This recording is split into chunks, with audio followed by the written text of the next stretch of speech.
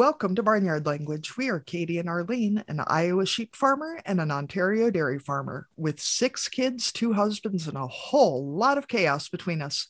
So kick off your boots, reheat your coffee, and join us for some Barnyard Language, honest talk about running farms and raising families. In case your kids haven't already learned all the swears from being in the barn, it might be a good idea to put on some headphones or turn down the volume. While many of our guests are professionals, they aren't your professionals. If you need personalized advice, consult your people. Thank you for joining us again on the Barnyard Language podcast. Katie and I are excited that you're here again with us today. And usually we start off with our weekly update. Katie, what's going on the farm these days in Iowa? I already looked out the window, Arlene, just to get ahead of you. Nothing. I mean, what? Nothing. It's snowing. Yes. Yeah. I was looking at my window because it's snowing here too. Yeah. Getting into that, hopefully getting our Cobit water installed maybe this weekend. It's a freeze-free water that runs on geothermal. The company is based in Iowa. I am more excited than even I would have thought was appropriate about this new water. But having spent... It doesn't seem inappropriate to me. No. It seems an appropriate thing to be excited about for sure. Yeah. The cost of a new water is high, but so are the bills from the last several years of having to have the well company come and thaw it out. It's bad news when your water gets frozen enough that you have to have literal professionals come out to deal with it. Yeah, that adds up. So it offsets the price of a new water. Other than that, just getting ready for Thanksgiving next week and the girl child's 6th birthday in another 2 weeks, I want to say. I know. It's so big. And then Christmas. So... How does that seem so close? And yet, realistically, this is coming out late November. It's still more than a month away, and yet, all of a sudden, it seems to be looming. That's a bad way. It's like weeks from the holidays. From when we're recording this, Arlene. So, it is looming. Yes, yeah, and trying to come up with good gifts for the kids that are fun, but also have some redeeming value beyond being fun. So, but also with that being that parent who's here, I got you socks. And a really boring educational board game. Enjoy. And an abacus. Yeah. Shut up. I feel judged. I bet the girl child would actually love an abacus. But that is neither here nor there. Buy one of those. Yeah. There, I gave you a gift idea.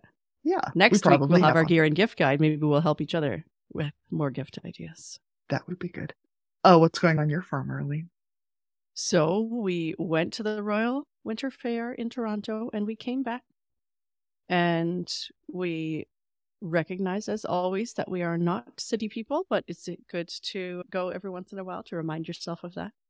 And it was also a good reminder that we love Airbnbs. I know we've talked about Airbnbs, you and I, before, but we were able to find a condo, which was walking distance from the grounds, which is pretty big because there really aren't. There's one very expensive hotel that's walking distance from Exhibition Place where the Royal Winter Fair is held every year.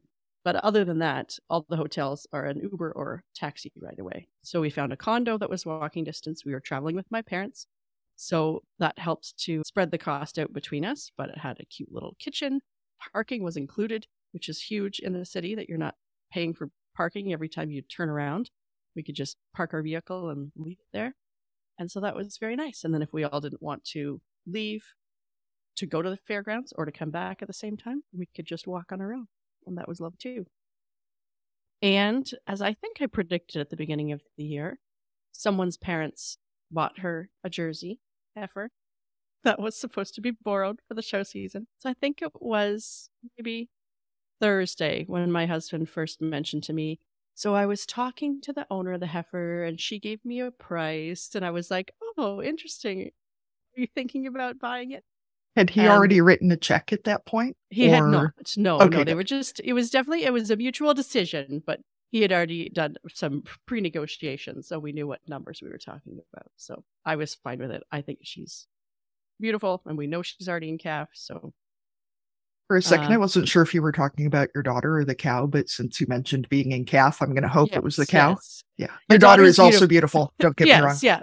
But that wasn't a deciding factor in whether or not we were going to buy a Jersey for her. Yeah. So that may be a birthday, Christmas, New Year's, next year's birthday present combined. But we now have our very first Jersey in our Holstein herd. So my husband's grandmother is the one who brought purebred Holsteins onto this location back in the 1950s, I believe. She's the most skeptical about why this happened or why we would even consider this situation, but that's okay. We've said all along that if we have a 16-year-old who's crazy about cows, then that is not a problem that we need to address. This is something that we're good with encouraging. I feel like if you're spending your money on cows for your kid instead of like bail money or reform school or whatever, you're doing all right. Yeah, exactly. And compared to, say, the people, not that sports are great too, but say if you're in competitive hockey or something, which is big around here, you're spending a lot of money on tournaments and equipment, and probably your kid's not going to be playing in the NHL. So you're not going to see a return on investment. There's at least a chance that we will see a return on investment on an animal, or they're going to contribute at some point. Always eat them, which you really can't eat hockey gear. So yeah. Please don't tell your daughter I said that you could eat her baby, because I'm sure she'll produce lots and lots of milk, right? Yeah. And then other than that, it's just been that once you leave the farm, then you have to recover from it. So yeah, there was some extra early bedtimes and maybe a few naps got snuck in this week as we recover both from seeing lots of people, which is overwhelming, and being out late and being up early, and all the things that go along with being at the Royal. But it was really nice because we got to see lots of friends from university and friends that we know through showing cows and all that kind of stuff. So that was pretty good. And some of my city cousins came to visit us there. So that was cute too, to see some of their kids that we haven't seen in a long time. And lots of fair food, which is always a bonus. Yeah, I do think it was really rude that you were sending me pictures of your snacks. Of fair food. Yeah. Although I will say the photo you sent me of your husband and your daughter and the cow made it worth every penny of whatever that purchase price was, because that was it was touching. Yes, I think she was fairly happy. I think so. Yeah. And before we go into our episode, I know that we always include it at the end of every episode, but I just want to put in another plug for the Barnyard Language private Facebook group, because if you're listening to the podcast and you would like to hang out with us and other listeners outside of just it being in your ears, you can come join our private Facebook group where we talk about farm stuff and whatever you want to talk about, whatever we want to talk about. Anyway, you can come and join us. The link is in the show notes because we've got that figured out. And you just have to answer a couple questions and we will let you in and then we can hang out. That's all. And it's a lot of cute children and cute puppies. That's true. Yeah. So. And farm animals. Yeah. All the things we like. Anyway, we'll get on to our guest for today. All right. Sounds good. Today's episode will be covering the difficult topic of domestic violence. If this issue is a sensitive one for you and you aren't able to listen, please take care of yourself. We hope you will listen again next episode. Today, we are talking to Barb MacQuarrie, who is the Community Director of the Center of Research and Education on Violence Against Women and Children at Western University, located in London, Ontario. Ooh, I got through that in one shot. So we start each of our interviews with the same question, and this is a way to introduce yourself to our listeners. So for our farming guests, this covers crops and livestock, but for everyone else, it can be families, businesses, careers, and many other things. So Barb, we'll ask our question, what are you growing? My growing season is coming to an end. But during the summer, I have flower gardens. So I grow lots of different kinds of flowers. Spring starts with crocuses and daffodils and tulips and columbines, lilacs and sedums, and then come the allium and the irises and the peonies and lupins, and then the roses and phlox and coreopsis, and then the lavender and the butterfly weed, the daisies, the lilies, delphinium, bee balm, coneflowers, black-eyed Susans, hostas, and coming into fall, anemone, hydrangea, Russian sage, and lots of different kinds of grasses. And I grow geraniums and impatiens and petunias and begonias in pots.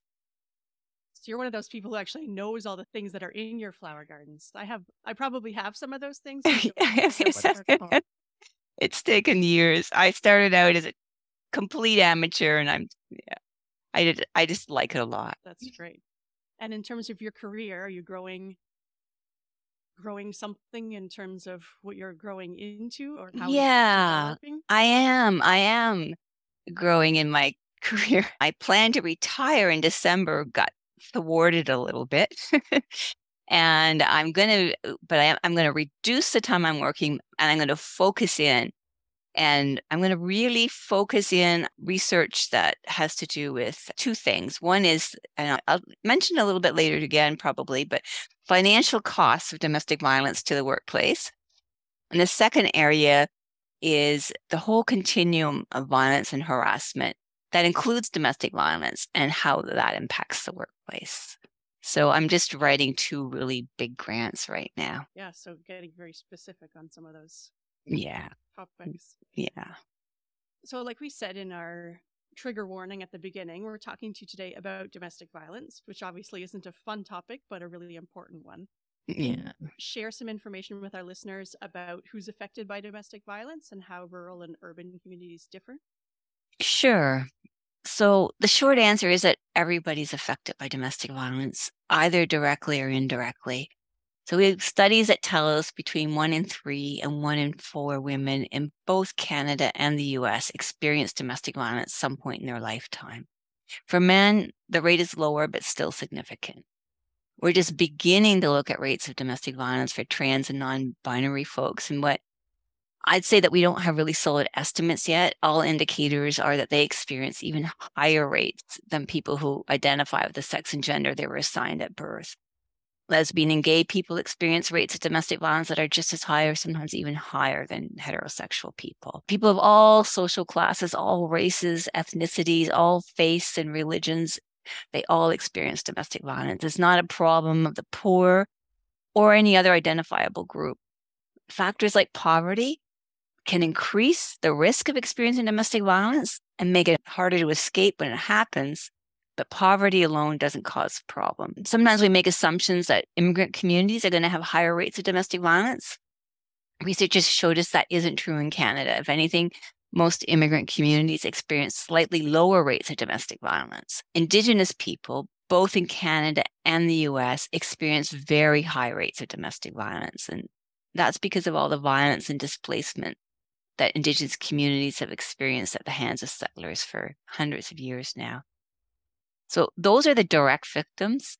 Now think about all the friends and family members who are concerned for someone they care about who might be experiencing domestic violence. That's a whole lot of people.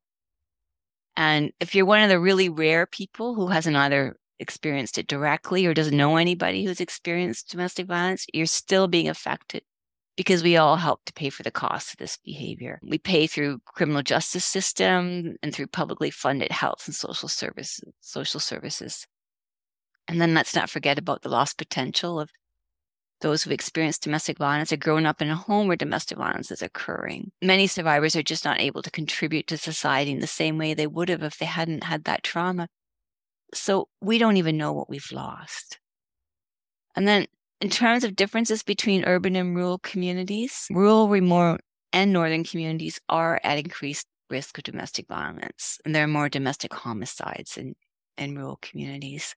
In Canada, we just had an inquest into the deaths of 3 women living in Renfrew County. That's a rural area in eastern Ontario. They were all killed by the same man. All 3 of the women had been in an intimate relationship with him. All 3 of them lived in fear after that relationship ended. So this is an extreme case, but the inquest did put a lot of focus on the need for better prevention and better response to domestic violence in rural communities.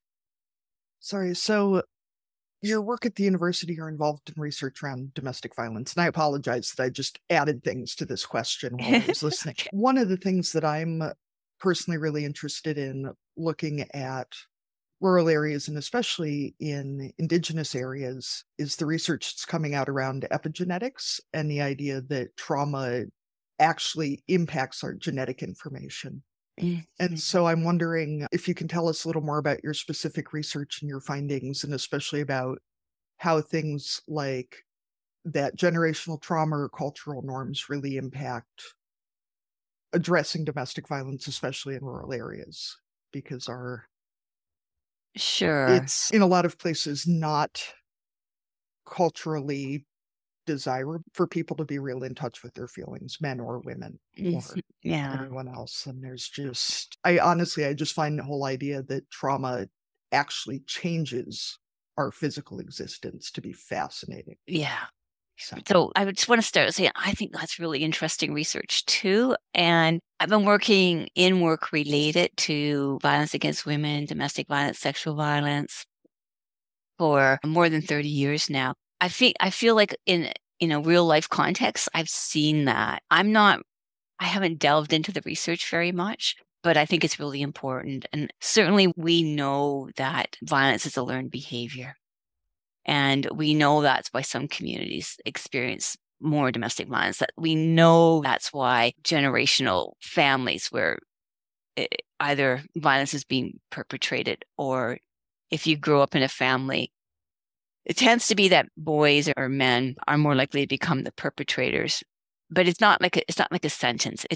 Certainly there are men who become very nonviolent because they've witnessed violence. But there's others that learn that behavior. And then there's a lot of women that end up being victimized in their own relationships when they witness that growing up too. A lot of my research focuses on how domestic violence impacts the workplace. And so I can't miss this opportunity just to give a little bit of information about that, because I think it's counterintuitive that a workplace would have a role to play in preventing and responding to domestic violence. And I know a lot of rural people farm, but also a lot of rural people do go and work in more formal workplaces as well. We did a really large national survey, first of its kind in Canada in 2014. We collaborated with the Canadian Labour Congress.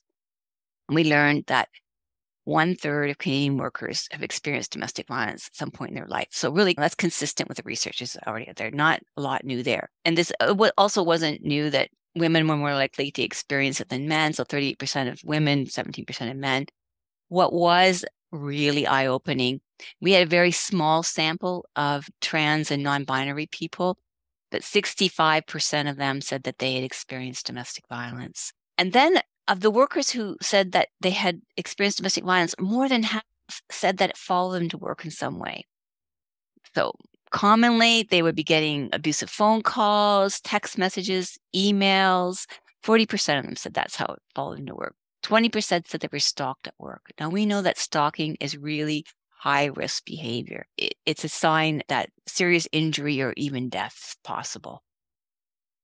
And then we've got about 15% saying that their abusive spouse or partner is contacting their coworkers or their employer, usually to ask things like, is she there? What time did she arrive? Who's she with? When's she leaving? Sometimes the abusive partner or spouse is trying to convince the boss that the survivor is not a good worker and trying to get them fired. Then we had 40% of those workers who'd experienced domestic violence saying that they were either late or missed work entirely sometimes because of the violence. And given all that, and given just what we know about these situations, I don't think it's surprising that over 80% of them said that the domestic violence really negatively impact their performance at work. When we asked them, did they tell anybody about it? And they're most likely to tell a coworker. So that tells us that when we're doing training in workplaces, it's not enough just to train the bosses. We have to train everybody, because the bosses are the least likely to know. The coworkers are the ones that are going to get the information first. So teaching them how to respond supportive can really help the workplace be safer. And I mentioned that I'm really focused now on looking at the financial cost of domestic violence to employers. So we've had some of these costing studies since the 90s. And what they try to do is to estimate the financial cost to employers by looking at really large national data sets and then inferring costs from there. We'd always end up with all kinds of missing stats and missing data. And so we always had really underestimates of those costs. Now I have a colleague in Peru, and he's come up with a really different approach that involves surveying the employees of a large workplace. But then we get an estimate of what it actually costs that workplace. So he's done dozens of these studies in South America. We want to bring that work to North America. We've just done so far one pilot at a mid-sized university. We found that costs are very significant, between 1.7 and 2.7 of the workplace's annual wage bill. So when you're talking about a large workplace, that quickly adds up to millions and millions of dollars. My colleague in Peru has done enough workplace studies that he was able to estimate the impact on the gross national product of the whole country. And he estimates that in Peru, domestic violence cost the country about just over 3% of its gross national product. So these are really significant cost. Now, our motivation for doing this research is to make the business case with business leaders for why they need to implement prevention and response programs in their workplace. That makes a lot of sense, because until you can show why it's important, Yeah. it's not seen Yeah. as important. Yeah. That doesn't become a priority, or they don't see the value in that training or Yeah. those resources.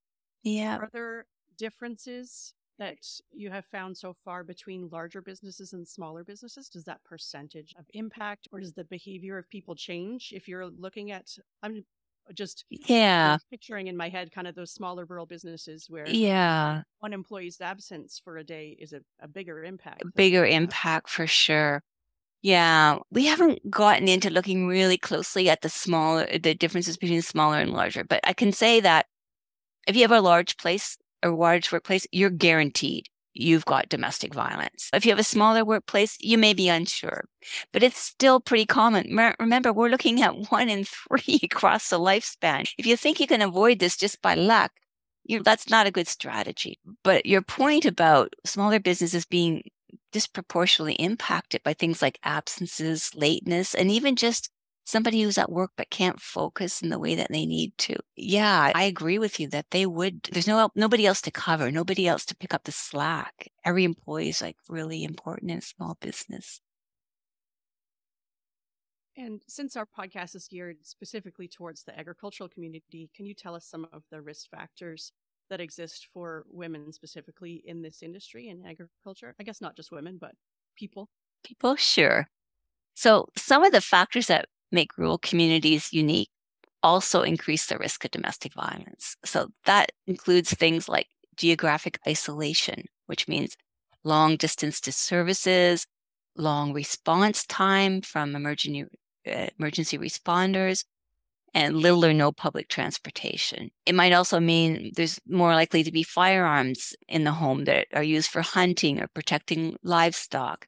And then you have tight social networks where everybody knows everyone, which can be a good thing, but it can be a problem if the perpetrator is friends with the police officer who's responding, or if the survivor doesn't want others to know about the abuse. And then many rural communities have more conservative values, which really promote that idea that domestic violence is a private matter and not something that we talk about. And then looking specifically at farming communities, there's things like responsibility for caring for animals, both large animals and large numbers of animals. So even in urban communities, it can be difficult for somebody leaving an abusive relationship to bring a family pet like a dog. And we're starting programs for that, but there's just no way shelters can accommodate farm animals. Then there's the whole issue of joint farm ownership. So farms are businesses, and the abusive spouse or partner is also a business partner. The whole farm business can be put at risk if one of the partners leave. It can take a really long time to legally untangle joint ownership. So that makes it really hard for somebody to leave quickly. And then if a survivor decides to leave the abusive relationship or just to seek out support, we have that problem still of fewer services than in urban areas, harder to get there. So a lot of factors combine to increase the risk of domestic violence in rural areas. And many of those factors are positive features of rural life as long as there isn't any abuse in the relationship. So how can we help folks recognize also that emotional, financial, and verbal abuse are abuse? I think many of these things are seen as long as you're not leaving a mark, it's not really abuse. Yeah. And I think especially when we're talking about families and children, the financial control can be such a massive part of things. Yeah. Oh, thanks for bringing that up. This is an education challenge. So certainly in all of my work, and I'm seeing this across the board, we're looking at an expanded definition of domestic violence. And I think maybe even the way we name it, people associate violence with physical violence. But those really, what's at the core of domestic violence is not physical violence, it's control.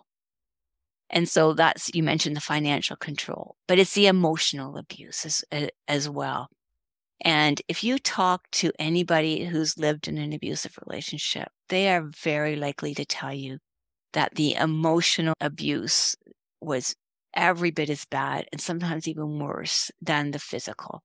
And that it does leave permanent scars. It leaves permanent scars on children. It leaves permanent scars on adults who experience it. It can be much harder to bruises heal, even broken bones heal. But those emotional wounds, maybe because they're hidden, sometimes we don't pay as much attention to them. People don't feel that they can maybe even say, I'm really hurting. And so those non-physical forms of violence they're just every bit as serious as the physical violence. Their impacts are every bit as great too. So we just really have to bring that into every discussion we have, I think, about this problem. Yeah, that's a good point. You sent us a couple of studies in advance of this interview, and one talked about the lack of resources both for victims of domestic violence and for perpetrators. And to be honest, when I was reading, I hadn't really considered the idea of the lack of resources for perpetrators to get help, but that's obviously a really important part of getting our communities better and getting people working in relationships better, is if both victims and perpetrators can get the support that they need. So could you talk a little bit about the programs that do exist for victims and children, and also for perpetrators, and where there are things that are working and where there are gaps in the system? Sure. So, to be honest, there are gaps in the system at every point. But I don't want to be discouraging for anybody who's seeking help or thinking about seeking help, because at the same time, the people who work in any kind of support program often go above and beyond to try and respond to the needs of individuals and families who experience domestic violence. So in Ontario, the programs for perpetrators, and I think this is probably a Canadian term, we call the programs for perpetrators partner assault response programs. In the US, I think the programs are more likely to be called batter intervention programs. So what they do is they work on having perpetrators recognize their behavior as abusive and then being accountable for those behaviors, taking responsibility. And then they encourage behavioral change. So most of these programs work with perpetrators in groups, and the groups are going to involve both psychoeducational and therapeutic interventions. One of the big gaps in these programs is that they're funded to respond to perpetrators after they have a criminal charge. So some programs are fundraising so they can offer services to voluntary clients, to people who see that their behaviors are abusive and who are asking for help to change them. Those are exactly the people that we should be working with. And certainly there's a good chance of success when somebody says, I want to change. But there is a lack of funding to include these people in programs right now. So when it comes to support for victims, or I've sometimes been referring to them as survivors, women's shelters they're at the core of the support system. Most regions will have at least one women's shelter that's intended to serve the area. As I mentioned before, that can still mean traveling a distance to get there if you're living in a rural area. So women's shelters have been around for a long time. The first ones were established in the 1970s. It's really important to know that they offer more than emergency accommodations. Certainly, those emergency accommodations are important and they can be life-saving, but shelters offer outreach services too. It's not necessary to live in a shelter to get support from one. They'll help with safety planning, and whether a survivor is staying in an abusive relationship or leaving, a safety plan is absolutely critical. Shelters can also support survivors with system navigation. So everybody's journey out of an abusive relationship, or some journeys involve having the relationship become more safe. But everybody's journey is different. And often you have to interact with systems. That could be family and criminal legal systems, health systems for mental health or for physical health care. And they might have to interact with immigration services or child protection services. It can be really confusing and really overwhelming when somebody's faced with all of these agencies and all the demands that each one has. So shelters can help survivors to understand what they have to do and what the timelines are. And sometimes, if it's needed, they can act as advocates for survivors within these systems. So some shelters also offer programs for children who have been exposed to domestic violence, or they might partner with another agency that offers supportive programming for children. So it's a good place to start. So that brings us to the next question here, which is learning more about the education and prevention initiatives that you're involved in, knowing obviously that you're in Canada. What programs are being developed? And I guess I'm particularly interested in how we use programs that people are already involved in to do outreach, especially with young people. If they're already in 4-H, they're already in FFA, they're already in scouting, whatever. To me, it seems like it's more efficient, certainly, to reach out to people where they already are than to have to go looking for them, especially in rural areas where they're maybe not likely to show up for something that says domestic violence, on a poster. Nobody's going to walk into that. So I'm wondering what your work is headed on that. Okay, first of all, great point. I really agree with you about trying to go to people rather than having people come to you. So the core education program that I work with is called Neighbors, Friends, and Family. The first thing that it tries to do is to teach everybody how to recognize warning signs of abuse and how to recognize the signs that the danger is increasing so that somebody might be seriously harmed or, worst case scenario, even killed. And then we teach about having a supportive conversation with somebody. And that's really important because we've all been socialized to basically mind our own business. And so a supportive conversation is not about solving somebody else's problems. It's more about being open about and expressing your concern. And then the really important part is just like letting that person know that you care. I suppose at the core, it's about validating somebody else's experiences. And the final part of what we teach is how to make an appropriate referral. So that means that before you have a conversation with somebody that you're concerned about, you do the work to find out what supports are available locally so you can share that information. So we encourage people to have these kinds of conversations with somebody who is experiencing domestic violence. But if you feel ready and you feel safe to do it, you can have the same kind of conversation with somebody who's behaving abusively. So your point about you can't just stick up a sign and have people come to you.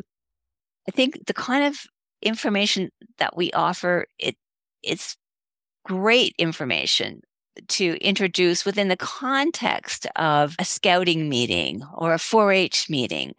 Got an hour? Great. Here's a PowerPoint and let's go through some of these things and let's have the discussion while you're already at the meeting.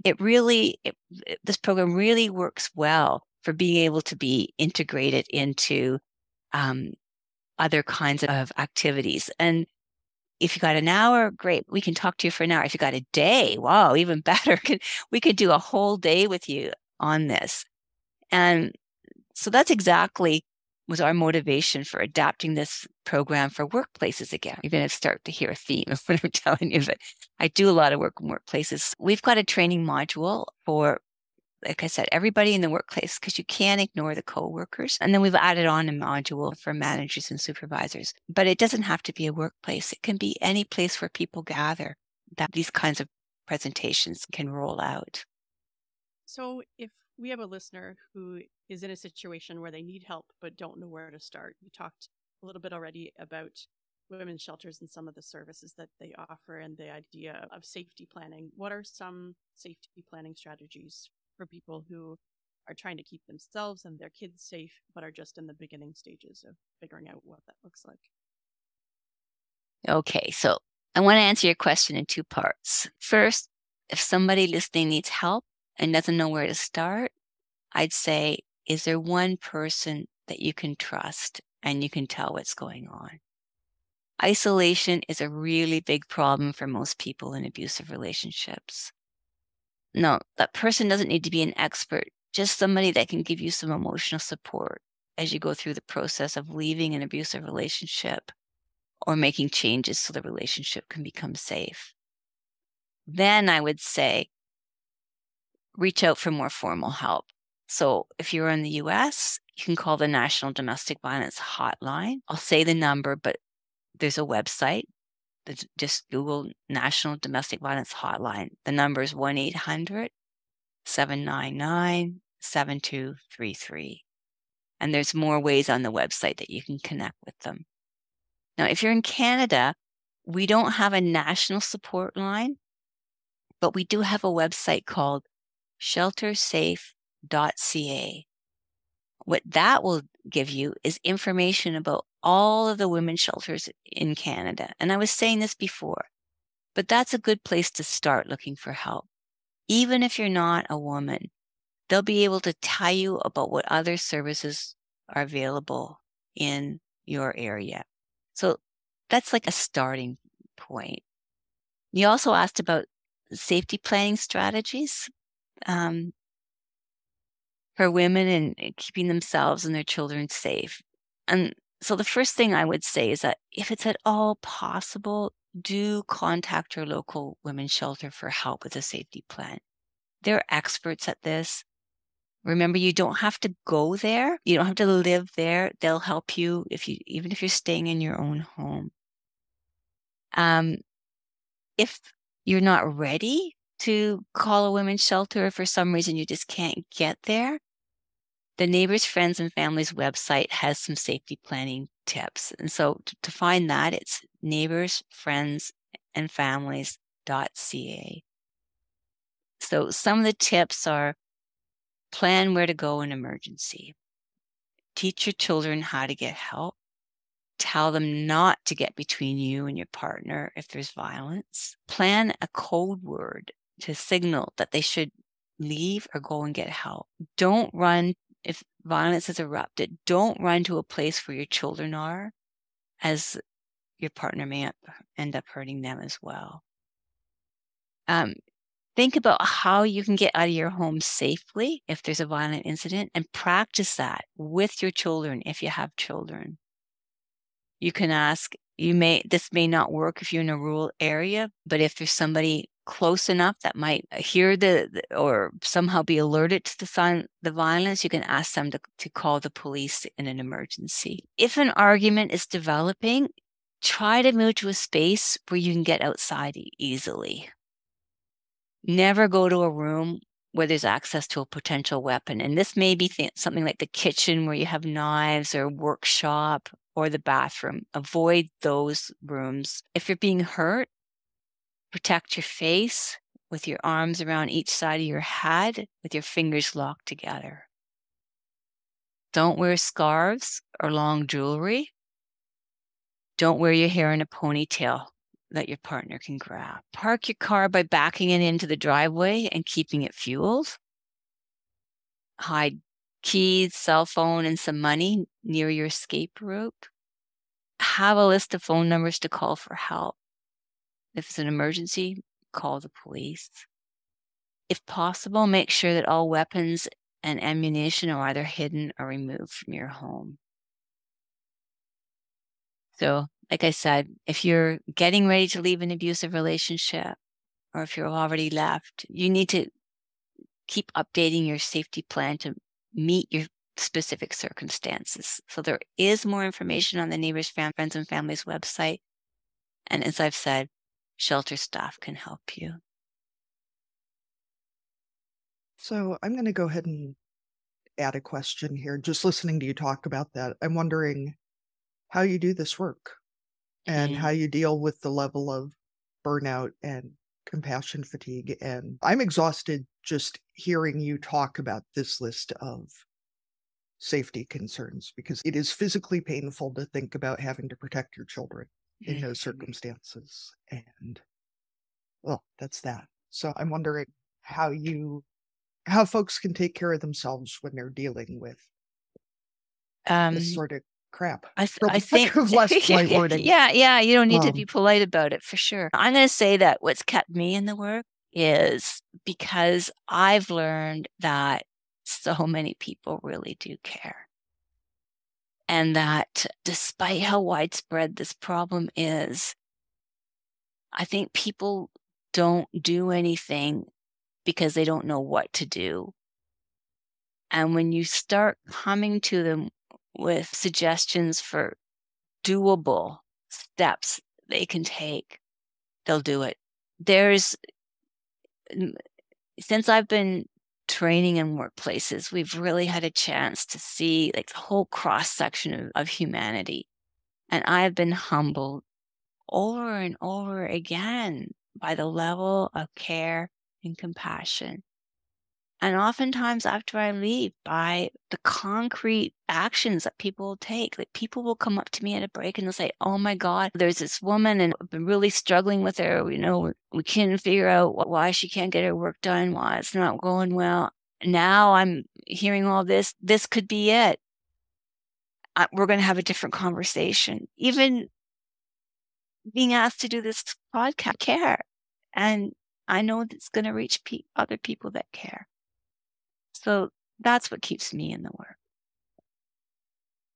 So one of my other questions is maybe more so in rural areas, just because of the generally more conservative values in that, and knowing how endangered gay and trans youth especially are in a lot of households. How can we support children and young people who aren't safe at home or with their own domestic partners? Because I think we tend to only think of abuse as happening between married adults, or certainly long-term adult couples, and not to younger people. Yeah. I think the first thing we have to do is start talking openly about this, because when we don't talk about it, it makes people feel like nobody cares, or maybe that they've done something wrong, or maybe we really just have to acknowledge that there's violence happening. That violence is not always physical. And then I think once we can talk about it, the conversation is going to be a little bit specific to each of our communities. Where is the place in my community that somebody can go, either for emotional support, if they need to leave the home they're living in? What does that look like? What can we do in this community? So it's always a two-part, right? Bring the problem more out into the open. And then it needs to be talked about in schools if we're going to reach young people. It really does. Young people are on social media a lot. So let's figure out how to operate on their social media platforms and give them information that says this behavior is not acceptable. You don't deserve it. And there are places you can go for help.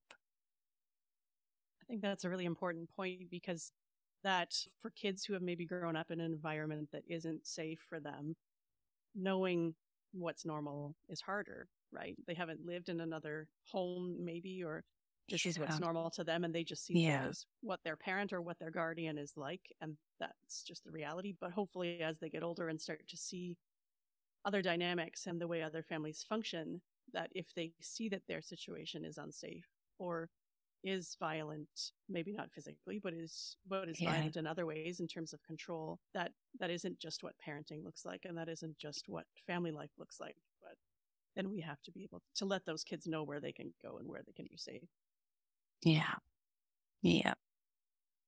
So I guess we've already talked about this in different ways, but if we had a listener who suspected that a friend or family member was in an unsafe situation, how can they start to help? And I'm also curious about those discussions where you feel like you're trying to help, but the person doesn't just leave. You want them to, you want to have that conversation, and they'll just be like, "You're right. Now I'm going to go." But it doesn't always, it's not always a one and done situation. So how can we be supportive and also acknowledge where people are and where they're at? So my advice is to start out by preparing yourself to have a conversation. Good intentions are really important, but they're not going to be enough. So just do a little bit of homework. And so whether you're in the US or whether you're in Canada, I'm going to say again, the Neighbors, Friends and Families website is a really good place to start, because it's got really basic information, and you may want to go well beyond that, and I hope you do. But there's just some tips there about how to have that conversation. And then you want to make sure that you know what supports are available locally, so that if somebody does open the door just a little bit, Or maybe they're not ready, but at least you can say, when you're ready, there is help, and here's how you're going to find that help. What you said about having a conversation with somebody who either just brushes you off or listens to you and then just doesn't make any changes at all, just expect that. Just expect that. It's going to be extremely rare that the first time you have a conversation, or the second or the third time, that somebody's going to say, gosh, I hadn't thought of any of that myself, and thanks, and I'm off and I'm going to make a plan. Change is a process. Change takes time. We've done some research at my center here with those who were in very serious situations, who were actually almost killed. Looking back on that, and we said, what advice would you have for family members or friends that are trying to help you? And one of the most important things they said was don't abandon me. Don't give up on me. Keep coming back. The conversations are likely going to be difficult. There's probably going to be times when I'm even going to push you away, but I need you in my life. I'm not going to get through without your support.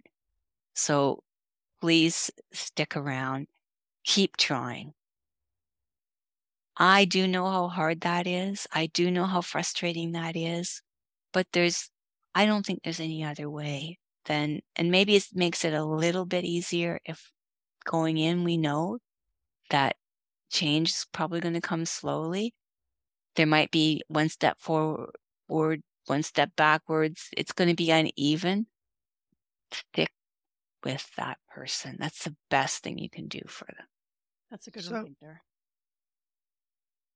I know in the States, we like to think that Canada is a better place than we are politically, legislatively, whatever else. I know at least in the US, there are a lot of places where there are things like if a victim refuses to press charges, there are no legal repercussions. Even if there are other witnesses, that if a victim won't press the charges, that just nothing happens. And a whole host of horrific things of that nature. How can we effectively encourage legal changes to reduce the level of bullshit around this? We teach our kids that if they report things, if they call the cops, if they follow the right steps, someone will take care of it. And that should be true. Yeah. But long story short of it, yeah, I guess. I agree with you. And and even though our laws on paper might be better in Canada, they're still not perfect and things still go wrong. But my approach to trying to change things is you start by understanding the problem. And then you do research, because makers, I think they try to be evidence-based, but even if you can partner, and there's lots of academics that are really happy to partner with community organizations or just a group of people that has a good idea or that has a situation that clearly needs to be addressed. Find somebody to do some research with you. And then it will become not just a problem anecdotally, you've got evidence. When you're doing research, you can certainly flesh out, what does the problem look like? What are all the different angles? But you can also start to get at what are people's ideas about how to make this better. You can do that through research. And I think it just gives you a stronger voice and a better platform when you're trying to lay out what needs to happen in the future, when you've got that evidence base behind you. That's why I work at a university. I started out my career at a sexual assault center. Still really believe in the work that's being done at sexual assault centers across Canada and the US. But I felt I could do more to push change forward if I was working in collaboration with academics and I could talk about evidence. We've had some success in we haven't changed criminal law, but we've changed employment law here to get paid leave for victims of domestic violence. We've got domestic violence recognized in occupational health and safety legislation, which means that employers, it's not only the good employers who care that do something. It's like you have to do it because it's your legal responsibility. So that's my approach. It's really interesting to me in that evidence-based way that this research you're talking about, how much it costs the country to not be addressing this, that there's a lot of sticking points around, I think you should do this so that we can be nosy about other people's families versus I think we should be doing this because it's costing us a crap ton of money. It would be nice if people could just be concerned. But a solid number is easier to defend. That's pretty much what I've concluded too at this point. It's going to help. Yeah. Oh, I guess we're like at the end of all the big scary questions. Good.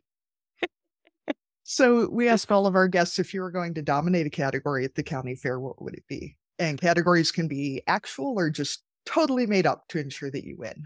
Okay, so I'm not sure if my category exists, but I spent a lot of time this summer trying to perfect my barbecued ribs. So I use a Greek marinade. It has lots of lemon and garlic and herbs, not the traditional barbecue sauce. So my family and friends, they may never want to see another batch of barbecued ribs from me, but I think they would turn out pretty well by the end of the summer. So my category would be barbecued ribs. I feel like delicious. Yeah, I know some folks who'd be willing to judge that one. Okay. I feel pretty good. And if your family and friends are done, then we'll count. Yeah. I don't know how well they do getting mailed down here. You might have to make a road trip. Yeah, I'm working on it. All right, so we'll move into our cussing and discussing segment. We registered for an online platform called SpeakPipe where you can leave your cussing and discussing entries for us and we'll play them on the show. So go to speakpipe.com/barnyardlanguage and leave us a voice memo, or you can always send us an email at barnyardlanguage@gmail.com and we will read it out for you. Katie, what are you cussing and discussing this week? Charging cables. In North America, at least, you guys have the same sort of outlets we have, right? With just like 2 prongs or 3 prongs. Yeah, we're not so that we've different, had Katie. We don't need what I know about Canada is how much I don't know about Canada. And since I live in a place where they gave me shit about having to get a passport to move 2 hours across the same state, all bets are off at this point. But so we've had electricity for what, like 120 years pretty consistently. A while, yeah. And there's like 2 or 3 basic kind of outlets in North America, at least.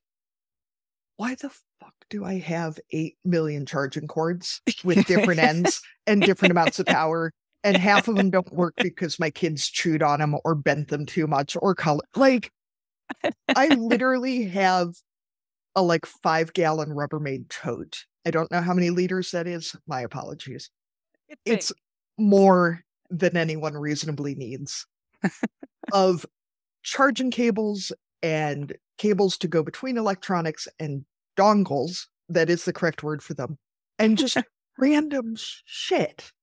And it's just for people who are like, this is such an advancement over paper. Like, really? Because I had a sheet of paper, I had a pencil, like I was good to go. Yeah, and I could try a pen. I might switch back and forth. Yeah. A highlighter. Sure. Ooh, get real crazy, Arlene. Get a fountain pen or something real wild. And then you get those battery operated kids toys that then have charging cables because they're like a wireless remote control something. And then the remote control has batteries and the thing has batteries, or you need one to charge the other. And then there's a cord that runs between the remote and the thing.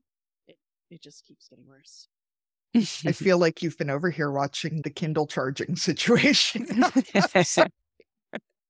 We had quite a serious conversation with the kids. Actually, they each got a Kindle tablet at Christmas last year, which has been a lifesaver for us on a number of occasions. But my mother told my children that they need juice to run. And we had a real narrow, close call with the boy child trying to provide his Kindle with juice. Oh, no. Because, Barb, my kids are 4 and 5. Like, they don't... Yeah, we need to use the precise get terms this. So, yeah, we try to be precise. Like, I said something about giving the kids Kindles a bath the other day, and my daughter was horrified. No, Mommy, you don't... No, baby, I mean... with an alcohol wipe, but thank you for stopping. Tell your little brother. God. So, Barb, what do you have to cuss and discuss? I'm going to cuss and discuss about, I live for Canada, a mid-sized city, large enough. And we don't have a green bin program.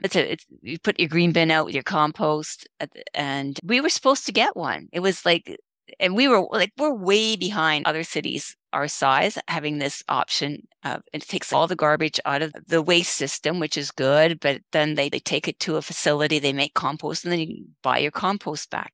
When I know you're in a rural area, when you're in the city, this is a really good system. Yeah, that's exciting stuff. Yeah, exciting stuff. So we got our hopes all up that we were going to have our green bins, and then something went wrong. I just feel that you can't quite get done. You can blame on COVID these days. And so COVID-related delays means that for another whole year, we don't have our green bin system in place. And I just think, come on, folks. And then it's a municipal election, so that they'll have to vote on it again, probably. Yeah, let's just get it together. Let's get the green bins. Let's get that food waste out of the garbage system. Yeah. I do backyard compost, but lots of people live in apartment buildings. They can't. What are they going to do? Yeah, I'm wondering. If it's a big family, it's a lot of food waste. You can't. Yeah. You don't always have room to compost everything. Yeah. Arlene, what do you have to cuss and discuss? So this week I'm cussing and discussing people who don't call me back. Yes, I'm specifically talking about the body shop where my van is supposed to be getting repaired after hitting a deer more than a month ago. Oh. And you don't already know from the podcast, I'm a bit of an introvert, so actually going to the effort of making the phone call and leaving the message at the place is a pretty big deal. So do they have your van now, Arlene? They don't. I'm still driving a busted up van. Okay. But then after 3 or 4 tries, I finally drove to the location to talk to the person. I know what was going on. And this is after just over a month. He said, "Oh yeah, I'm going to get the parts ordered." And the reason I was calling was to make an appointment because I was hoping that he wasn't going to tell me there was some COVID-related delay on the parts that he had ordered a month ago. But no, they weren't even ordered. So I do have an appointment now, but I'm not so happy. And I don't think if I hit another creature that I'll be going back to this particular body shop. I know obviously that our listeners can't see this, but this whole thing has made my eye twitch just thinking of it. Because same with the phone calls. Like, no, it's just not going to happen. Hopefully that lightened things up a little bit for our listeners. We weren't ending the episode on all the really heavy stuff. But thank you so much, Barb, for talking to us today about a really important topic. And if people want to get in touch with you specifically, where should they go online? And we will definitely include all the resources that you mentioned in the show into the show notes. Great. So if you want to find me, go to learningtoendabuse, all one word, .ca. And that'll take you to my center's website. And you can find a link to me there, but you can find all kinds of other useful information too. learningtoendabuse.ca. Thank you so much. Thank you. Thank you, Barb. Thank you. Thank you for joining us today on Barnyard Language. If you enjoy the show, we encourage you to support us by becoming a patron.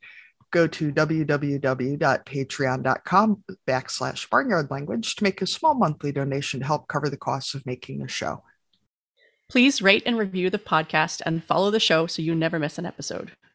You can find us on Facebook, Instagram, and TikTok as Barnyard Language, and on Twitter, we are Barnyard Pod.